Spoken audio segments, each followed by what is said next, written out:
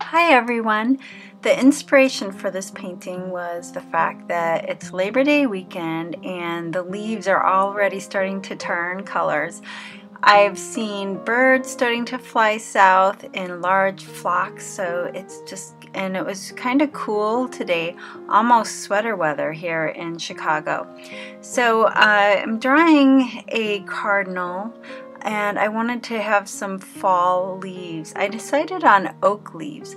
I was thinking the maple leaves, when they turn bright red and orange, would kind of compete with the cardinal, so I decided to go with oak leaves because they're a little more dull. And another thing that I did, there's quite a few varieties of oak leaves, and I went with some that had the jagged edges. There's some that have a more rounded edge.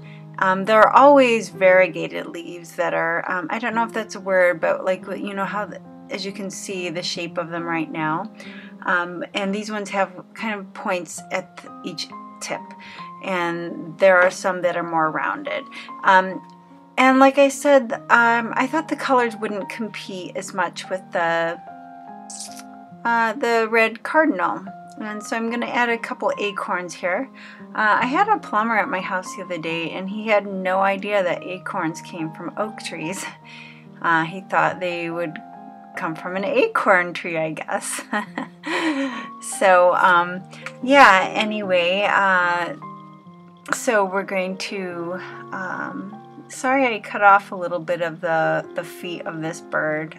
In a few minutes after I sketch, I fix everything.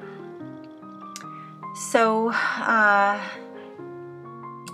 I want to make the leaves look as natural as possible, so just have a few at different angles. It is nice to have the little vein running right through it because that kind of helps show the direction of the leaf. So I have an Aurelian yellow, an Indian yellow, a cadmium red, a quinacridone red, a cadmium orange.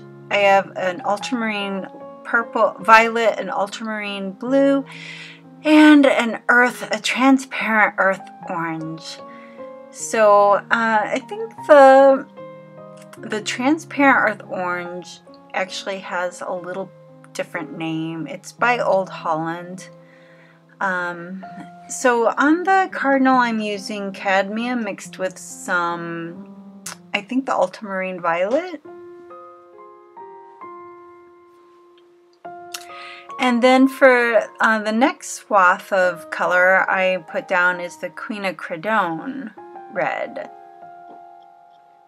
And I mixed that with, I think, some of the ultramarine, so it's kind of violet-y looking. It cools it down even more than it already is.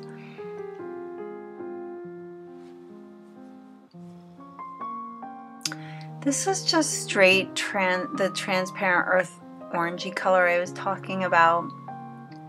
I love this color. I mix blacks with it, and I use it for a lot of organic matter like ground and earth and rocks and branches. It's great for mixing blacks. Just mix it with like ultramarine blue, phthalo blue, or any of the darker blues or violets, or even Payne's gray, and you've got black. I have just a touch of green on the acorns and a few of the leaves. So I decided to go with a bright orange vein down the middle. I decided these oak leaves can just kind of look, like I said, they're pretty dull, and they can be kind of lifeless looking actually, I think, when they are in the autumn season right before they fall off the tree. But sometimes as they're turning, they'll be a little two-toned, so and they'll have a little bit more color right in the veins. So that's what I'm trying to do right here, and that'll help also, I think, add a little bit of color and movement, not really movement, but variety to the painting, make it look more three-dimensional. And the veins are a little bit, I don't want them to dry just like that, that hard. So when I add this next layer of watercolor, it'll kind of soften the veins a little bit. And I believe that most of this is just the Indian yellow. And then I mixed in the Indian yellow just a touch of violet.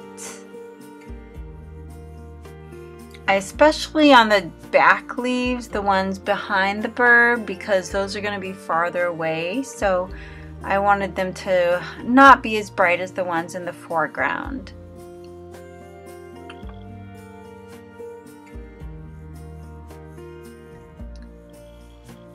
So this is just the first layer, but I'm going to go back and do another layer on both the bird and these leaves and finish the acorns. I'm also going to put another layer on the branches. And I think that one of the great things about watercolor is that you can build up layers to create a richness and all sorts of effects. And then I like the fact that you can leave some areas transparent with just like one layer, which is something that is harder, I think, to do with oil paints, to get those transparencies. So yeah, I want to really work that. So I do end up covering, I like the way the water kind of pooled on the stomach of the bird, but it doesn't really add much to this painting. I think it kind of takes away, so I end up covering it down the road. And I just want to make the bird look a little richer than he is. I think sometimes watercolors can look a little anemic, and this being an autumn painting, I wanted to make sure that it had those rich, deep fall type vibrant colors. So the layers are really important for that. Just building up the layers. And of course, this is Arch's hot press watercolor paper, 9x12. You might also notice that this bird seems quite large compared to the oak leaves. There are, especially certain varieties have smaller leaves. So yeah, this is just a bird that's just a really big bird, and he's on a branch that has tinier oak leaves.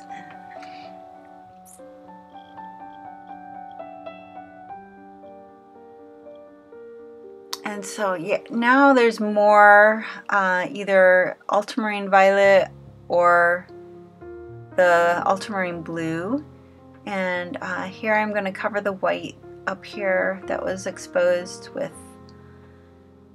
some black I mixed with the ultramarine blue and transparent earth. Gonna darken the legs and the feet. And I added a little bit of blue to the transparent earth orange to kind of darken the branch a little bit. And I wanted to keep the ratios. A lot of times to make black, I'll do half and half of the blue and the transparent earth. And so this I just put maybe like a quarter blue to the transparent, just to tone it down and darken it a little bit, but I still want it to look more brown than black.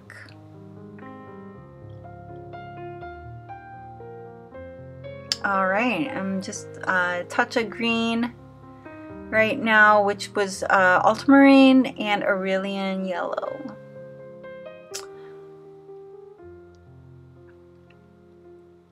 And I accidentally got some splatters and thought they looked so nice that I purposely splattered a little bit more. Here's where I really think this makes a huge difference, is this big swath of cadmium red. I think it's literally straight out of the tube cadmium. There might be a touch of blue in it. I think there might be a little touch of blue because I didn't want anything really straight out of the tube except for the orange veins. I wanted to keep it more muted colors. Now here's what I was talking about, kind of pushing the boundaries a little bit. I'm adding a few leaves here that are just going to be one layer and very transparent. And that's just because if you look at a tree, you know, or if you had a photo, you know how you kind of soften the background and it gets a little fuzzy? That's kind of the effect I'm going for here, or maybe light shining through some of the leaves. So I'm just adding a few, just kind of filling in some of the areas also that I feel have too much white space, and balancing the colors and the shapes out a little bit, the shapes and the composition.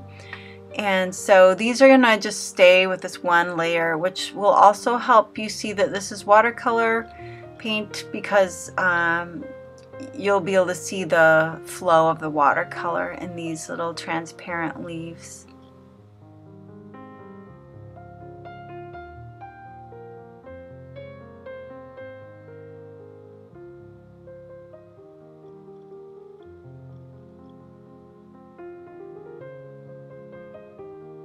All right.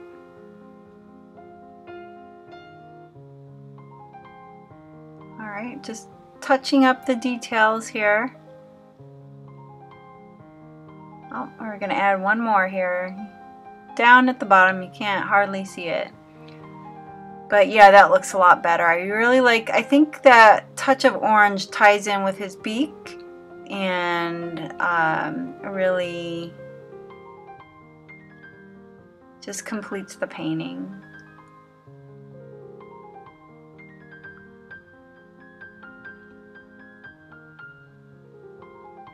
Alright, well, I hope you enjoyed this video, and stay tuned for more bird paintings coming soon.